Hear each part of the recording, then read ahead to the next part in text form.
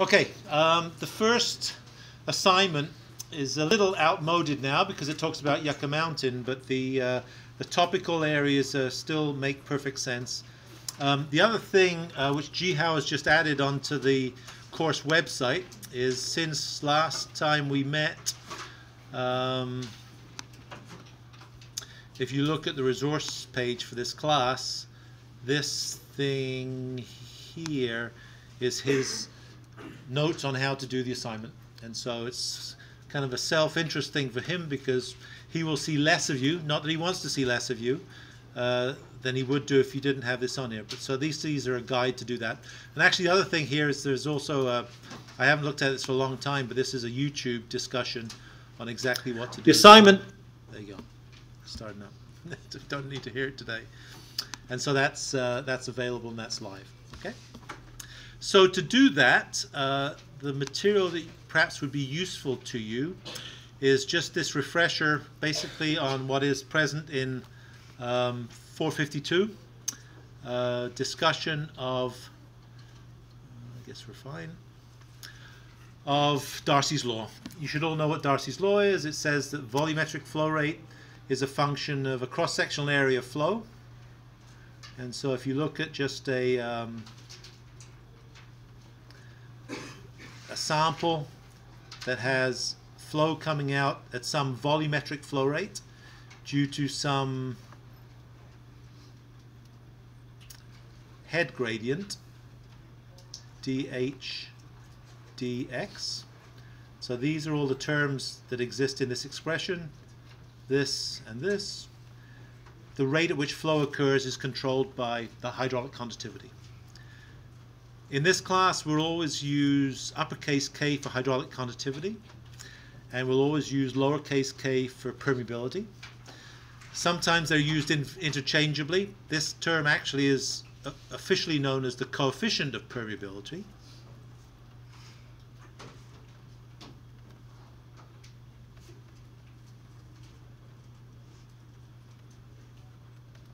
But it's not the permeability per se. They have different units. Length squared, which seems like a strange unit, but this length actually scales with the size of the pore, the diameter of the pore, as it turns out.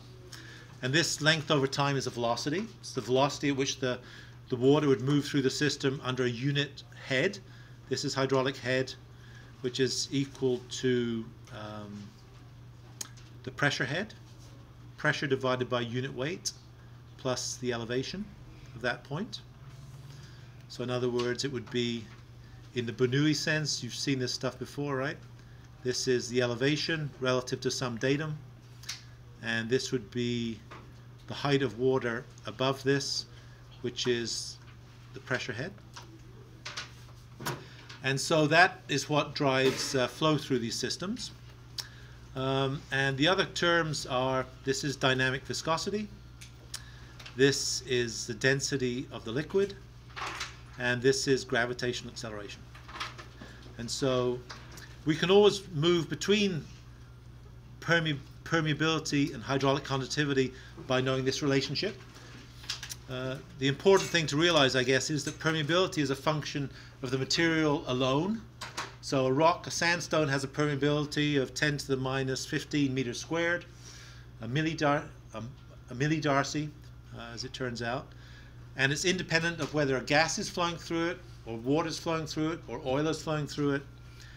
But the hydraulic conductivity of that rock is dependent on what the fluid is that goes through it. And so typically permeability is used in petroleum engineering and geothermal engineering. Hydraulic conductivities are typically used in soil science and groundwater hydrology, which is what we're talking about. And we'll use them interchangeably. So you should be able to make that change between them. This is in units of a volumetric flow rate. So this is meters cubed per second, for instance. If you divide both sides by the cross-sectional area of flow, then you end up with this expression here. And this is what we'll refer to as the Darcy velocity.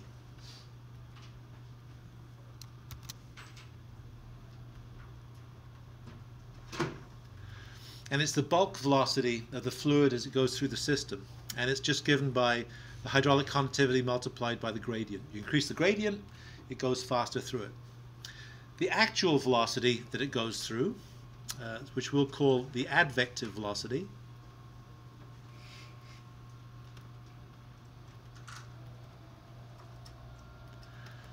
is the Darcy velocity divided through by porosity, which we'll define today, but it's equal to the volume of the voids, the void space in a rock, divided by the total volume. And so if you think about looking at this cross-sectional area, let me draw it as a circle.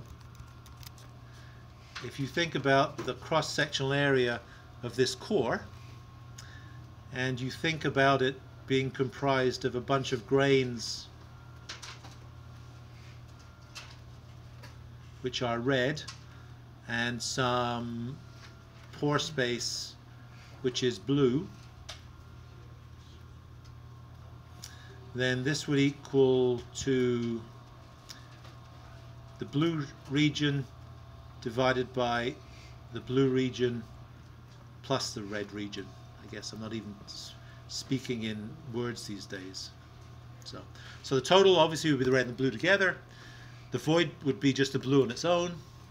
And really what that's saying is that if you're squeezing all this volumetric flow through this small pipe, which is really only the cross-sectional area of the blue stuff, then it moves much faster than if it was going across the whole section. And so this advective velocity is the same as you driving a car between two traffic lights in a block. The amount of time it takes to get there is driven by that velocity. So the time it takes for the water particle to end up at the compliance point is given by this advective velocity. And that's an intrinsic part of the assignment that you'll do for looking at canisters breaking open at Yucca Mountain, stuff being carried downstream, and arriving at a compliance point 40 kilometers downstream at Longstreet, Nevada. So you need to know that. So if we know the velocity at which fluid flows, then we can certainly get from that the magnitude of the time it takes to get there by knowing that the velocity is equal to length over time. If we rearrange this, the time taken is just going to be the length traveled divided by the velocity. And if in this simple example it travels a kilometer and it's traveling at a velocity of 1/100th of a kilometer per year, then it takes 100 years to go from upstream to downstream. Okay? So it's very straightforward. And so if that was the case, if you are sitting at this location here, waiting for it to arrive and measuring the concentration of the stuff that comes to you, then at year 0, when you start off with this upstream, it would only have got this far, and so there'd be no concentration downstream. After 50 years, I guess it would have gone halfway, but the concentration to you would still be 0 until this plume had worked all its way through, and then there'd be a step change in concentration, and it would go up to the upstream concentration, whatever that is. And so the question that you're going to do is, what happens if you have an aquifer which is carrying stuff downstream like this? What does the residence time distribution look like?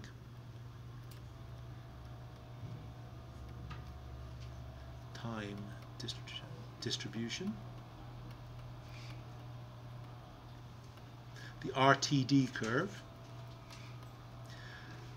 Both for a very simple system like this, but maybe where you have material that has different permeabilities in it that are stacked either in series or in parallel. And so you'll see from the question. But this is basically what you need to be able to do that. So we're cutting you a break by just mentioning that to you. Right? Okay? And Jihao will be the expert on that if you need to find him. And his address is, what is it, 220? What's your office address, Jihao? 217. So it's on the syllabus. So. All right, so showtime then for what we'll talk about today. We made the point before that we're interested in how these non-aqueous phase liquids will flow through the subsurface for the first couple of months until they reach some equilibrium location, and then they sit there and then can dissolve and be transported by dissolution downstream and cause a plume.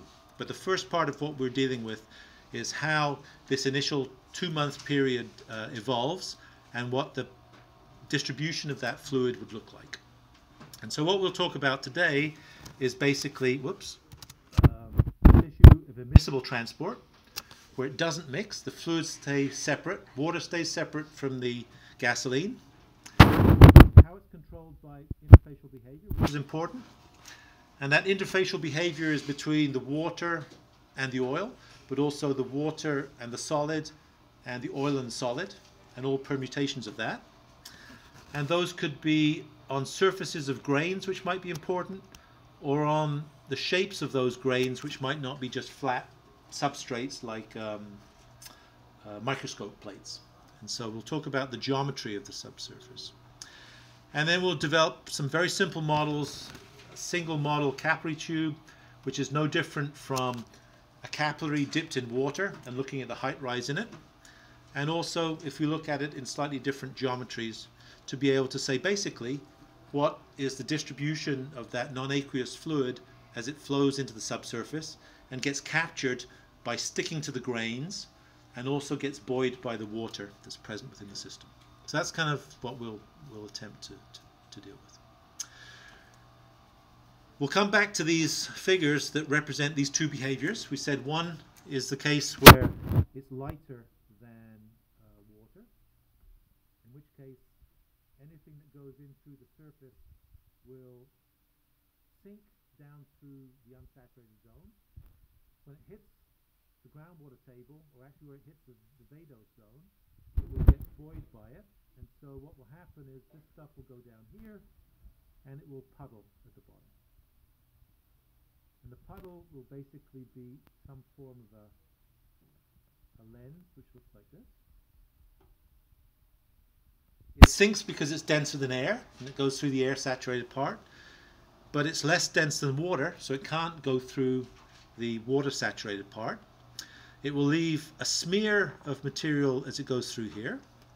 This smear will be able to vaporize, just if it gets warm enough to do that, it'll evaporate. And the stuff that sits here, which is almost not 100% saturated with this gasoline, but maybe 80% saturated because there's some water in the system, is then able to just dissolve into this part here. And as we said last time, it'll get carried downstream to cause a plume that progressively, as time goes on, goes further and further out. And we know that the flow velocity of the groundwater flow has to be in this direction, because we know that from Darcy's law, this gradient dH dx would be this. This is the positive x direction. This is a negative gradient. It's in the wrong quadrant, right? In this quadrant with x and y, it would be, am I doing that right for you? In this quadrant with y and x, that would be positive gradient. In this quadrant, it's negative. And so that means that this negative gradient, this is negative, because of this is positive, and the flow has to be from your left to your right in this case. And that's how it's getting carried downstream. If it was denser than water, then there's no reason for it to stop at the water table. It would go down all the way through to here, and it would then puddle in some way. Again, the water table is sloped this way, so the velocity of the groundwater flow is from your left to your right, and this plume here that develops here is a direct consequence of this smeared zone that's through here. Clearly it's passed through here, and it's left this smear. So a lot of this is still filled with water, maybe 80% water and 20% of this new solvent which is present there. And so now we'd like to know what the distribution is, because it will do a couple of things. It'll affect the permeability of this, and it will also affect the amount of aerial contact, if you like, between the solvent and the groundwater that's flowing, and the rate at which it will dissolve into the groundwater. And so if we look back at this, pull this out here, these are the kinds of geometries that we might expect to exist here. And that is that somewhere close to maybe this front here, for instance, it's not going to be a sharp interface on this boundary, and certainly where it flows over these low permeability or high capillary barrier beds around here, if we looked in detail at that, we might see something that looked a bit like this. And this is actually a bead pack, kind of artificial, but you can see here, hopefully, can you see that? Should I turn the lights off here? Hello? Anyone with me? Lights okay? On? Okay, fine. Large grains here, small grains here. This has filled this up here, but stopped at the interface between them. This is the boundary between these large and small grains. But you see these little ganglia going here. So what they're doing is they're choosing the pathways that have the most open throats for us to be able to move things through. And so this is the kind of behavior that we'd like to be able to figure out what's going on. We'd like to know that if we take a representative elemental volume that includes water saturated parts and also solvent saturated parts, we could calculate what the average saturation of these two components are, because that would tell us how much stuff is in the ground and how much we have to recover to bring it back to pristine conditions. It turns out that if we want to bring it back to pristine conditions, then basically we have to get rid of every single part of this red stuff. Even trace amounts are going to be a problem, and so we'd like to know exactly how much we'd have to recover. So that's our picture for what we're attempting to do. And so we'd like to know exactly what the controls are that get this into the place. And I suppose these are just, I don't need to go through these, but the behavior has things like this fingering that goes ahead of the frontal boundary into the most open regions. Because it takes these open regions, which are not really very predictable, because we don't know, we can't see into the subsurface because it's opaque, exactly where these high open gapped areas are, so we don't know where this stuff will go. But we do know that they probably exist, and that these non-aqueous phase liquids, especially problematic these dense ones, will choose to take those.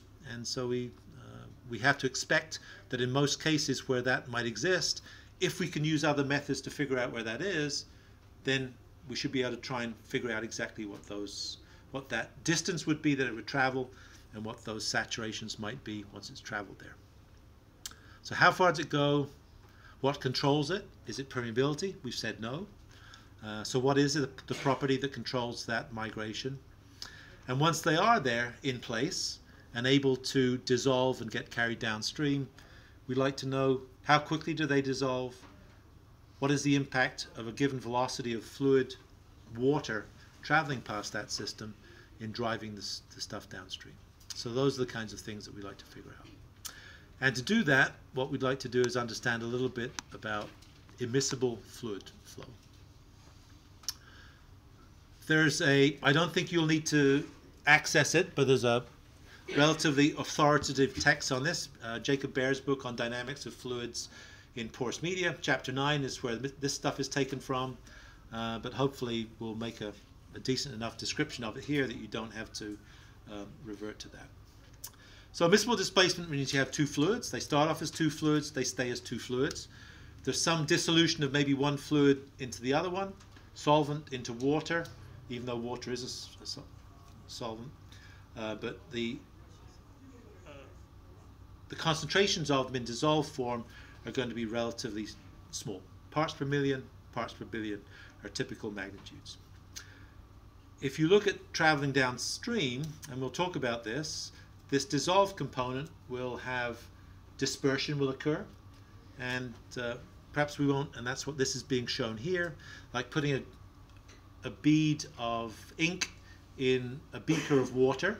It doesn't stay as a bead of ink, it diffuses throughout the water over time, and so that is the dissolution and diffusion process that we'll look at when we talk about contaminant transport. But for now, we're not interested in miscible displacement, we're interested only in immiscible displacement. And so that means that the fluids stay separate. They can both move independently of each other at different rates and arrive at different locations. and that the interfacial tension between them is something that's important in controlling whether they can move or not. So this issue of capillary pressure, a difference between the pressures in those two fluids, is something that is going to control this behavior.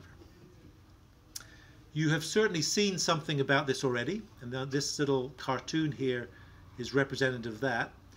The idea of putting a capillary tube into a liquid with another fluid on top, which is air. If it's water wetting, if it's a glass tube, which is essentially quartz, it's water wet and the fluid will rise up along it, and you should be able to tell me exactly what that height rise would be. And a porous medium that we suggested earlier could look like this. Well, perhaps we could draw this porous medium as, instead of this, a whole bunch of little capillary tubes. If I emulate this here, a series of 3 capillary tubes in this particular case, that if we knew what the flow characteristics along those tubes were, we could represent the permeability of the system to give us the correct flow rates through this, but also we could represent the entry characteristics. And the entry characteristics really refer to the fact that if we don't get a big enough pressure to push fluid into this tube, then not will it not go very quickly, but it won't go at all. It's a binary process. It either moves or it doesn't move. And so that is the process that we're looking at. And so when we look at these behaviors here in this kind of equilibrium state, then this has been able to move in this little capillary that has connected it to this place, but now it's stopped. And it's stopped because it has no more pressure behind it that is allowing it to move. The forces that are keeping it in place, the meniscus forces, exactly balance the self-weight of the material, the negative buoyancy of this material in sinking through the fluid-saturated medium. And so that is the kind of behavior that we're trying to figure out. So the ground rules in getting there are that we need to know some definitions. We need to know what saturations are defined as. And the saturation you can think of just as the proportion of that particular fluid per unit pore space within the porous medium. If it was one fluid, water, that's saturating the whole thing, then if you know the volume of the pore space and you completely fill that pore space with that fluid, then the saturation would be 1. If there's 0 fluid in the pore space, it would be 0. So it ranges between 0 and 1. But you could also have 2 fluids in it, and you do actually have 2 fluids. If you have water and air, then it might be 50% filled with water and 50% filled with air. Then the saturation of each of those is 0.5 as a decimal. And by definition, they have to sum to 1, because they have to, something has to completely fill the pore space. It could be water, it could be gasoline, and it could be air, as in 3 phases. But the 3 proportions of those have to sum to 1 by definition. So that's basically what this statement is here. They have to sum to 1. So saturation is just the volume of a particular fluid, fluid alpha, divided by the total void space, by volume, on a volume basis. In unsaturated flow, so this is our engineer's definition, it's our definition of saturation. Soil scientists use a moisture content, which is different. It's moisture content rather than saturation, also volumetric. And it's different because it's calculated over the total volume of the sample, not just the void space of the sample. So in other words, if you have a porosity of 20%, if you have a porosity of 50% in the sample, and you completely fill that porosity with water, 50% water fills the total of the voids and the solid, which is 1, and so the moisture content of that sample would be 50%, 0.5. But its saturation would be 100%, because it 100% fills the void space. And so we need to make the distinction between a saturation and a volumetric moisture content used by soil scientists, just by definition. We will rarely use this, but we will use it in some cases. And if you're a soil mechanics guy building buildings on foundations, then the moisture content for soil mechanics folks, foundation engineers, is on a weight basis. The weight of water in a system divided by the weight of solids. And typically the way that that's measured is you take a sample that's wet, you weigh it, you put it in an oven overnight above 100 degrees centigrade, you boil off the water, you weigh it again. The difference between those two solid weights, two initial weight and dry weights, is the amount of water. And so the weight of water divided by the dry weight is the moisture content on a weight basis. And so those are a couple of definitions. We looked at these pictures yesterday, or Tuesday rather. Let's not go through those again. Other than to make the case that, well, this is what we're interested in. We are going to want to know why, in this figure, my computer's working very hard here, I can hear it, that why this fluid has chosen to gone down this particular path here, rather than, for instance, gone this particular path here. And we could surmise that the gaps between the individual particles of this bead pack are slightly larger on this left-hand route, that it's taken this direction rather than this one here. And so that's the operating hypothesis that we'll work from.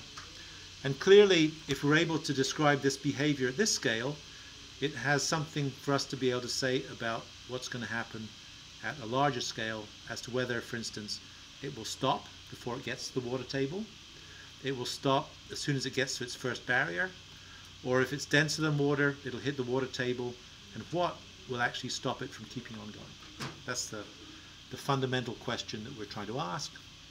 And a subsidiary question would be, if we took a volume, control volume that included this chimney, how much of this DNAPL or LNAPL is sitting in here that we'd have to move? How much is sitting in this lens? How much is sitting floating on the top of the groundwater? Those are the basic questions that we'd like to address. So the mechanics of that are, it'll move through the system and reach some equilibrium, and we'd like to know exactly how that occurs. It's clearly going to be related to these interfacial properties that exist within the fluids, and we know that we potentially have at least two fluids because we're talking about multiphase flow, dual phase flow. And so what we could do is we could look at water and oil in contact, fluid I and fluid J, and the attraction between these is this interfacial tension between them, which is really the force that's sustained sticking them together, the adhesion, if you like, that's between them. If you pull them apart so they're separate, and just like we talked in 303, if you want to cavitate a fluid, pull it into a vacuum, you will vaporize it by pulling it apart. It's just like cavitation. And so then you get potentially two liquids, I and K, but now separated by vapor between them. I with its own vapor below it, and K with its own vapor above it. And the surface tension between those, by definition, are the tension that the water walking bug on the surface of the lake would be working on. The surface tension would be what would would keep that bug's feet from sinking into the water. That is surface tension. Water in contact with water vapor above it, water vapor in the air, in equilibrium. And so Dupre's formula gives us a way, if we measure the work that we have to apply to pull these two fluids apart, if we know what either the surface tension of these two are relative to each other, from measuring this work that we do, we can calculate the interfacial tension between these two fluids. So it's a relationship, but it's not particularly important to us, but it's perhaps important for us to broach what the definitions of surface tension, a fluid in contact with its own vapor, versus interfacial tension, two fluids in contact with each other. Did you sign? He's gone. Okay. So the reason for us to be interested in this is that we can look at fluids in porous media, and we can also look at fluids in a swimming pool. And it's probably easier for us to talk about fluids in a swimming pool first. So if you take a swimming pool full of water and you put oil on top of it, then if it's gasoline, it will float. And depending on the magnitudes of these interfacial tensions between the liquid and the gas, and the liquid and the liquid, then the magnitudes of whether this will spread across that surface or not are controlled by the magnitudes of these interfacial tensions. We can draw a free body diagram if we assume that the shape of this lens would look like this. Probably it'll be much shorter aspect ratio, much flatter than that. But if you look at resolving forces, you take the cosines of these angles, then equilibrium requires that this force here has to equal the components of these forces acting in the horizontal directions, which are this and this. And if we ignore the fact that this angle is going to be actually very, very shallow, close to 0, then these go to being 1. And we have a relationship here that is an equality. And basically this equality says that if this intrinsic property of the interfacial tensions between these two fluids is larger than the sum of these two, this expression here, then it won't form a separate puddle that exists that, but it will keep on spreading until it reaches the edge of the pool, because this is keeping on tugging it out. And so you'll only get a lens if this equality is not met, and if it happens that, which is most of the times, that this interfacial tension is larger than the sum of these two, then you just get a sheen on top of the water which covers it. And we know that from looking at whatever different movie, I guess. I'm trying to think what that movie was. It was one of the Lampoon movies. Never mind. Replace the water by a solid. And we're interested in doing that because all of the flow that we have is not dropping DNAPL into a swimming pool, so it ponds on the bottom, but dropping it through a swimming pool that happens to be already filled with sand. And so the substrate that it flows past is going to have the same behavior. So now this is the quartz that's present on the grain of sand. This is the liquid which is on top of it. And we can talk about the same interfacial tensions between the solid and the gas, the solid and the liquid and the gas, between these three components. We can do exactly the same equality by resolving forces in the horizontal direction. And we can say the same thing. We can say the same thing, that if this magnitude is larger than the sum of these in the limit, that it would completely spread across the quartz, across the windshield, if you think of rain on a windshield, and cover it to a monomolecular layer thickness across the windshield. But if it's not met, then it may be that the water can actually bead on the windshield. And if it beads on the windshield, then this angle here isn't necessarily going to be very flat, isn't necessarily going to 0. And so there's one useful behavior that we can get from this, and this is, you take a car windshield or you take a microscope slide, you put a drop of oil on it, or water on it, and you look at exactly what the bead looks like. You can take the contact angle of that bead, and depending on that contact angle, it says something about the characteristics of the wetting of that surface. If the water sits like this, if the angle theta is less than 90 degrees, like this in other words, then it is water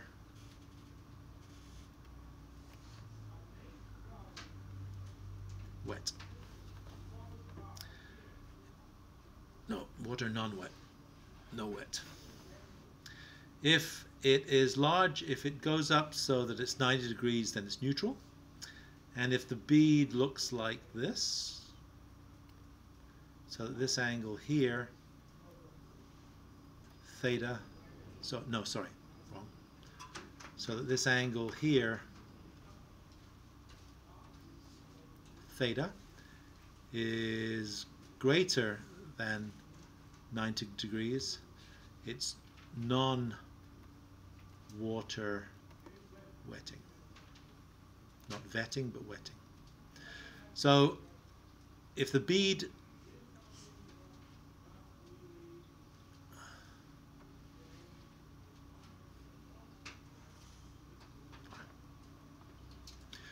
wetting, water wet, yeah, non-water wetting. So it's non-water wetting. It resists covering over this.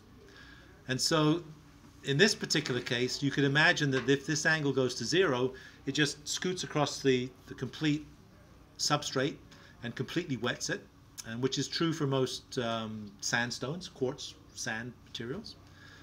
The case of non-water wetting behavior, if this number is greater than 90 degrees, so the threshold between these, not drawing it very well here, is for this magnitude here. This is 90 degrees. This is the boundary between them. So these neutral is 9 degrees, less than 90 is a wetting fluid. Water wet in this particular case if this is water. And if it's greater than 90, then non-water wetting or the gas situation.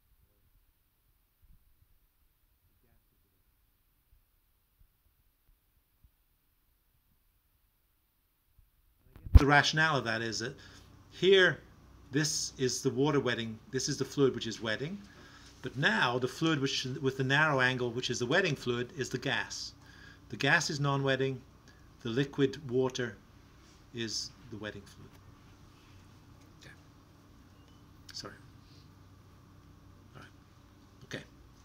So the implications of that are that if you have a capillary that you put into water, then, so in other words, if you take a capillary tube and you drop it into water, then you know that if it's water wetting, then the meniscus will rise, and it will rise to some critical height, which we'll call h sub c, and that this angle here will be less than 90 degrees. This is our theta. And that's exactly what this case is. A water wet substrate, quartz or glass, water rises up the tube, and the water is a wetting fluid, the air is a non-wetting fluid. If you look at something like mercury as a fluid, so this is the same glass capillary, and if you look at what the meniscus would look like, it'll look like this. It'll be depressed by this amount, which is h sub c. And the contact angle, if I just extend the tube, will look like this. In other words, like this. And so you can think of two different liquids in the same tube. They have different behaviors. One is water wetting.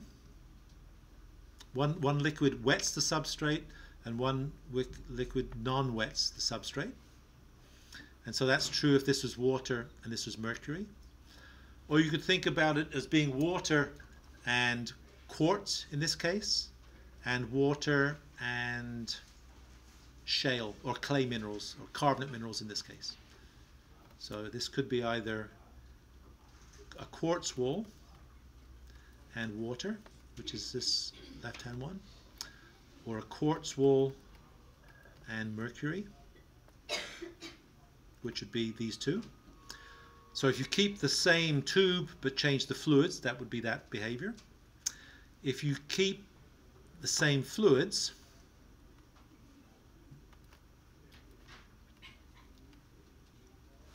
then this again would be quartz, but this would be something like shale or carbonate, limestone, say. And so it depends on the liquid, and it depends on the medium which it's going through. So it seems kind of complicated, but in most cases what we'll deal with are systems that are water wet. And so it'll be this one here on the left. Yes? Will that depend on like the weathering of the material? It could be. It depends. It could mean what grains are left still. Carbonates, limestones are mainly in calcium carbonate, and it's only a single material. If it weathers to something else and that mineral has a different material behavior, then it will be different. So yeah. So Weathering would just, if weathering replaces the material to be some other material that has a different wetting characteristic, then yes, it will. That's a logical progression of that. Yeah. Okay. So that's the background that we need for this. This narrative here revolves around, so these are some figures. I'm going to come back to the narrative that's here, but this explains better what I want to say here. So ultimately, we're going to say something about using capillary models to describe what's going on. But it's perhaps easier to take a cross-section through one of these bead packs and to think about what the wetting and saturation characteristics are of those bead packs. This is a figure that comes out of that Chapter 9 book by Baer, Dynamics of Flow in Porous Media. And since most of the literature that developed from this came from the petroleum industry, from the 1920s onwards, the idea of a water-wet sand with two fluids in it, and if I just zoom out here, you see the two fluids. Black is oil, white is water, and the stippled portions are the grains. So initially, in the subsurface, if you have an oil reservoir, you'd like it to have lots of oil in it, most of the pore space being filled with oil, but not all of it. So it has some proportion of water. The percentages might be 80% saturated with oil, 20% saturated with water.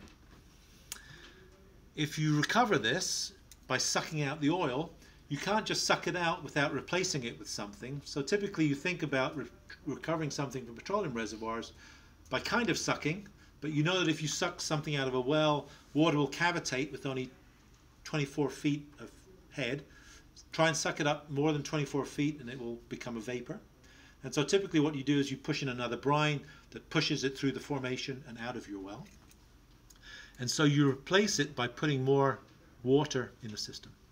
So you go from this in the reservoir, you pump more water into it, it looks like this, and then ultimately it looks like this as you keep on progressing in time. So going down through here is progressing in time. The behaviors that you see here are described, and we'll concentrate on this left-hand one, a different kind of saturation. And the first kind of saturation is referred, so you start off here with water in the system. The water in this particular system is present because these grains are water wet. The water is present as a single molecule of water on the surfaces of all of these grains, and that will stay there. And also a little bit that exists in these pendular rings, as they're called. And these pendular rings are a torus that if you imagine two grains that are in contact with each other, that have some water that is held in this contact between them, then it's like a donut that goes around these two contacts, around the portion. And so these pendular rings are where the water is. The water is fully connected through the system, but only on the surface of the grains. And so if you suck fluid out of here, the water is not connected to each other. This little ring here, this donut, is completely isolated here from this donut here, and therefore when you suck over here, none of the water moves. So that's great if you're trying to produce the reservoir or pull the napple out of the ground, because you'll only pull this black fluid out, which is what you want to get out if you're remediating it. And so if you pull it out, you have to replace it with something. You could replace it with other oil if there's oil upstream, or you could be pushing it out with water from upstream. It'll go to look like this. So these pendular rings will grow and they'll become larger, as you see here. And as they keep on growing, they'll start to fill up the pore space, and this little blob, this bubble if you like, of oil will sit in here. And now you've changed from a system where the oil is connected as you go from one side to the other and you pull out oil. Now in this system, only the water is connected from one side to the other. And so if you push water, or if you suck water, or if you suck whatever the fluid is here, these will get left in here. You can't get them out. They're just bubbling around inside this little pore space, and they won't go out. And so that, in oil, reservoir engineering is a bad thing, because maybe you suck stuff out and you leave 20%, 30% of the oil in situ, and you don't have that as a resource that's recovered. And that's kind of a bad thing, because it costs you, because you're not making profit on that. In groundwater remediation, this is really bad, because you're leaving stuff in, maybe it's 20%, but that 20% will dissolve into the water, and every measure, every pore volume of water that gets pushed through this will dissolve the same amount of stuff, maybe at parts per million, maybe at parts per billion, but all of a sudden everything that comes through here is not going to be drinking water quality anymore. And so you can't actually consider that if you get to this final stage, you're done. And so that's an important realization to understand in this. And so if you go back to these definitions here, just to put the narrative there, we start off on the top figure with these so-called pendular rings, donuts or toruses around the contact between drains. The water phase between upstream and downstream is not continuous, but the oil phase is. And so if you pump, you only get oil out. And the only water, even though it coats all the grains and kind of is in contact between upstream and downstream on the grain surfaces, pumping it out because of meniscus effects won't move any water. As you go to the second diagram, by pumping water in, you increase the wetting phase saturation. There's more water in the system. At some stage, the water becomes continuous between upstream and downstream, left and right, and that you'll remove water, and you'll keep on changing it. And then this critical saturation is this so-called funicular saturation. And I was going to say, this in the news right now, can't get into Zermatt, the Swiss ski resort, because there's too much snow in Europe. I think that the train that takes you in there goes through a tunnel and doesn't go up a mountain. But a funicular railway is one of these cog railways that gets carried by the motion of the cog. So funicular saturation means exactly that. To get this blob of water, of oil, sorry, out through the system, you have to put it on a conveyor belt. The water has to carry it out through the system. And it turns out that getting it through this very narrow pore throat, by just pulling it by the viscous friction of the water on the oil droplet, is not enough to move it. It's always going to stay in here. And so this funicular saturation at this low level is always going to be left. So those three phases are something for us to understand. If conversely the sand was oil wet, then you just switch these individual components for each other. Now it's a monolayer of oil on the particles.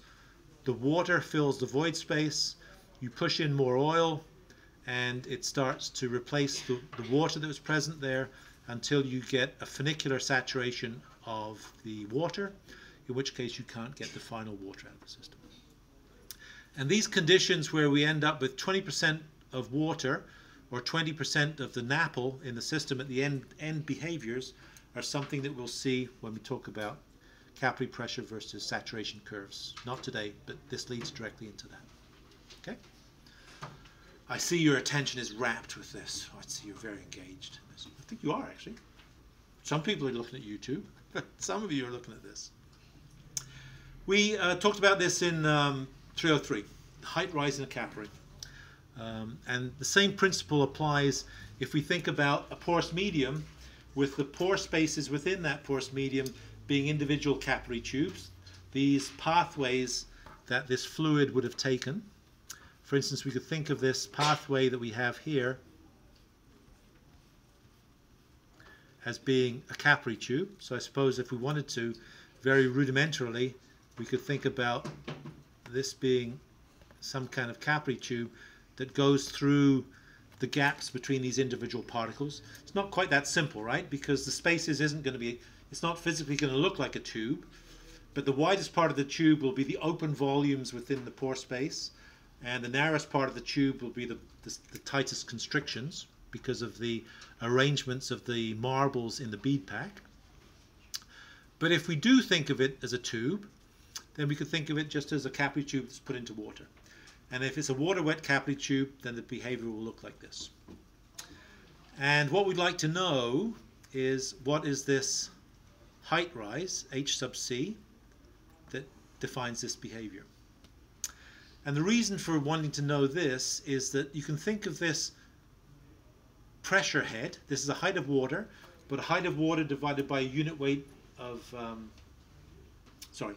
height of water multiplied by the unit weight of the fluid would give us a pressure. And you can think of that as a pressure that you have to apply here to physically push this thing down so it moves to the equilibrium location at the bottom. And in the same way that we're trying to calculate what the fluid pressure is that we have to apply to displace this through the system, we could also think of it as the fluid pressure that gets applied by the self-weight of this stuff that physically drags it down through the porous medium. But that's kind of our thoughts here. And so this is the proxy value that we'd use. And we know a couple of things. We know that, I'm going to switch to red because I like red, as you know.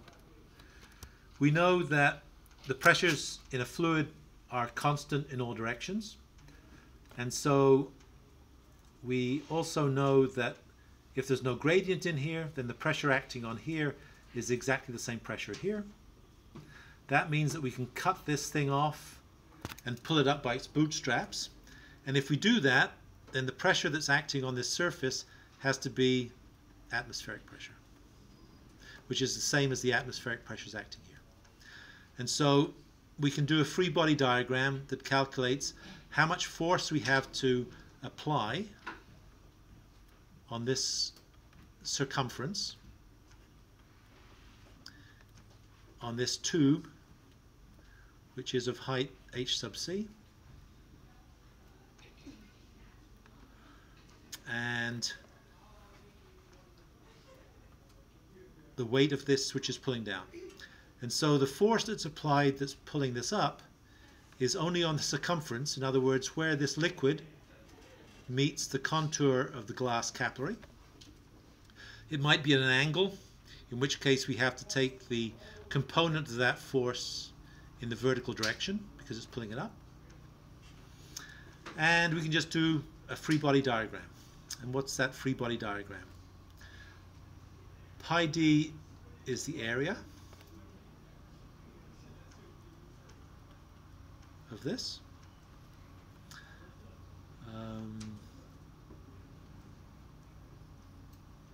No, it's not, is it? Just backing out. hc pi d squared upon 4 is the area.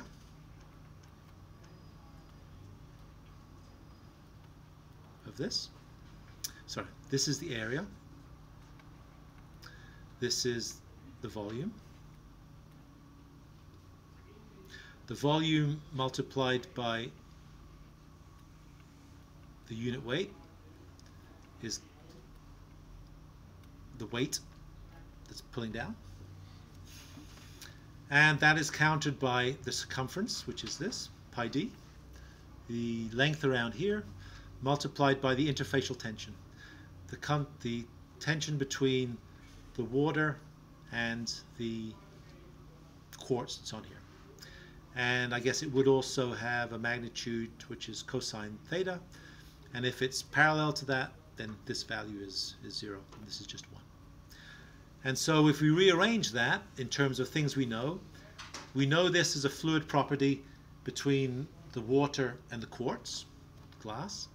We know the unit weight of the water, and we know the diameter of the capillary, and we can calculate exactly what the height is that it's drawn up.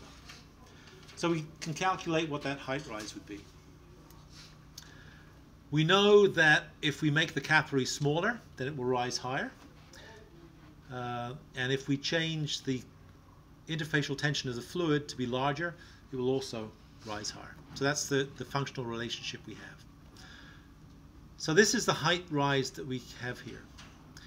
If we look at the magnitude of a head is equal to an elevation plus a pressure divided by a unit weight, then this magnitude here, we could think about taking this head h sub c and we multiply it by unit weight, and this is equal to a pressure, a fluid pressure. And so what we can think about this is that this HC, we can think of it as a difference between two pressures. And the two pressures are the pressures that, if you look at this meniscus, it's got a curve in it. And so we know that it's able to contain a pressure within that curvature. And the pressure within the water and the pressure in the non-wetting fluid, which in this case is the gas, are different from each other. And this difference in pressures is what we will refer to as the capillary pressure, always given as the difference between the non-wetting pressure, fluid pressure, minus the wetting pressure, just by convention. And this is actually the same as this value H sub C multiplied by unit weight. Physically, that's what it is. You can think of it that it's the excess pressure that you have to apply somewhere along a capillary tube that has a bead of something in it. The excess pressure you have to apply between the upstream and the downstream to physically push it along that capillary tube. And if you apply that pressure larger than that, it will go, and it will keep on going forever as long as your tube is long. If the pressure is less than that, it won't move at all. The velocity will be zero, it'll be static. So again, it's a binary behavior. So that's the reason that we talk about capillary height rises, or capillary heights, which are capillary pressures. And we can use that to say something about the characteristics of these media. So if the height rise is high, since this is proportional to the capillary pressure, then a high magnitude of this means a high capillary pressure. It means you have to apply a lot of pressure to be able to push it through the system. And that will occur if we have a high interfacial tension, or if we have a very small pore diameter. And so it's saying that if you have a gravel which has really big pores in it, the stuff will go through it really easily. You don't have to have a very high self-weight gradient to push it through it. But if you have a clay or a shale, which has very tight pores, maybe nanometer scale pores, then you have to have a really very, very big column of this stuff with enough pressure to be able to push it through the system. And now we can say something about how big that pressure should be if we know exactly what the diameter of those pores would be.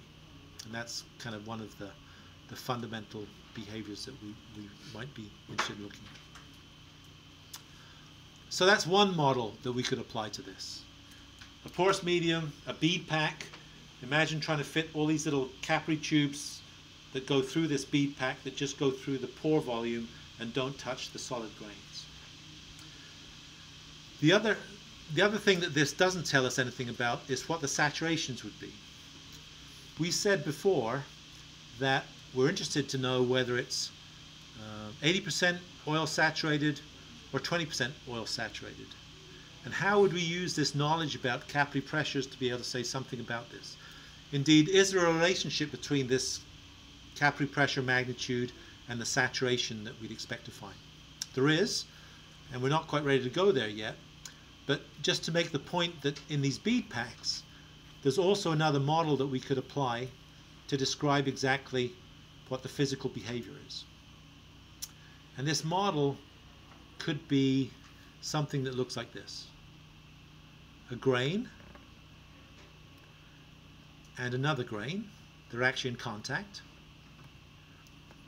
But this other wetting fluid, which is stuck between them, which in this case is much higher saturation than this. It's kind of filled up all of this region here. But initially, if it comes in through here, it might first of all look like this, and it gets in between here, and it comes out the other side. And you can imagine as there's just enough to fill up this space, it would look like this before it started going up and filling this region. So another model we could have would be grain on grain, and look at the interface between the other fluid on top of these grains.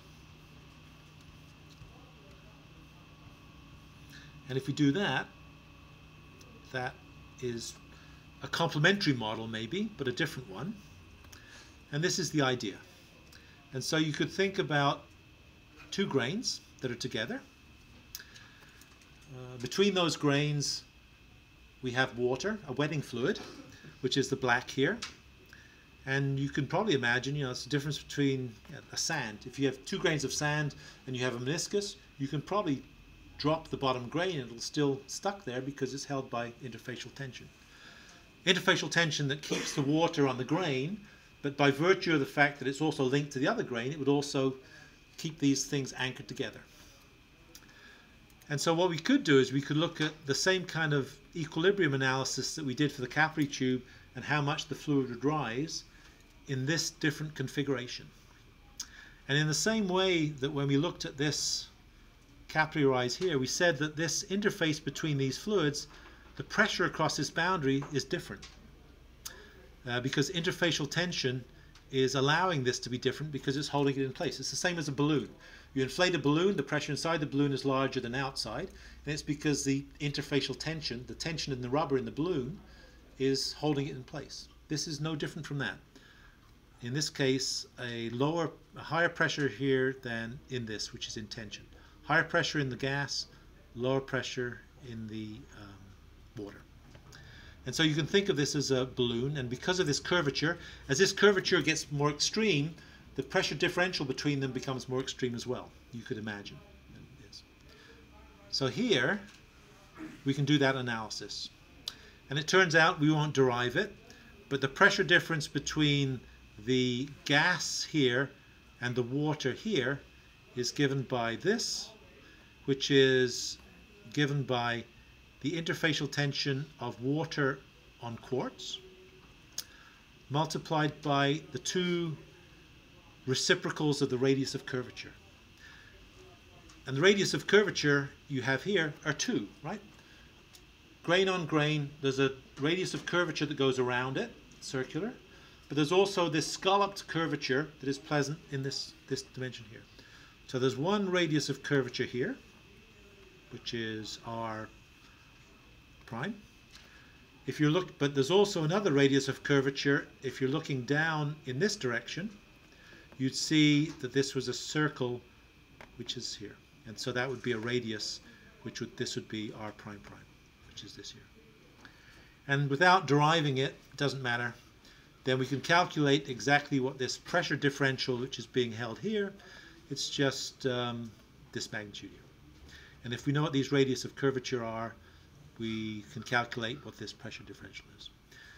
So you can see that if there's only a little bit of water here, you could imagine that the curvature is quite small.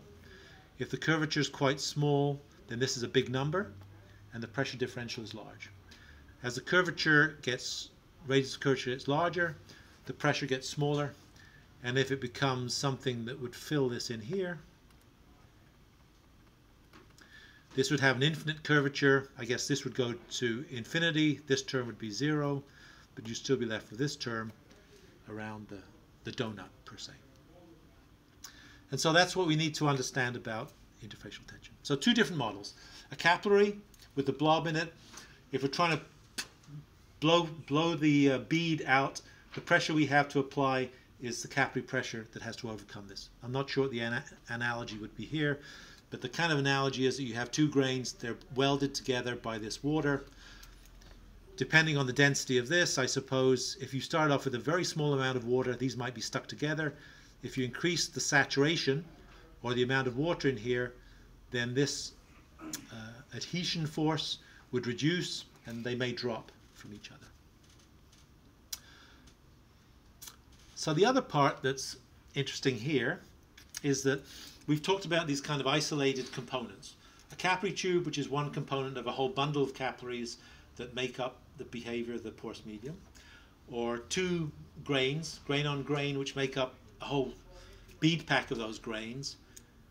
What we want to know not is really what the behavior is at a single contact or a single bead within the capillary tube, but overall its behavior and its overall saturation within the bead pack.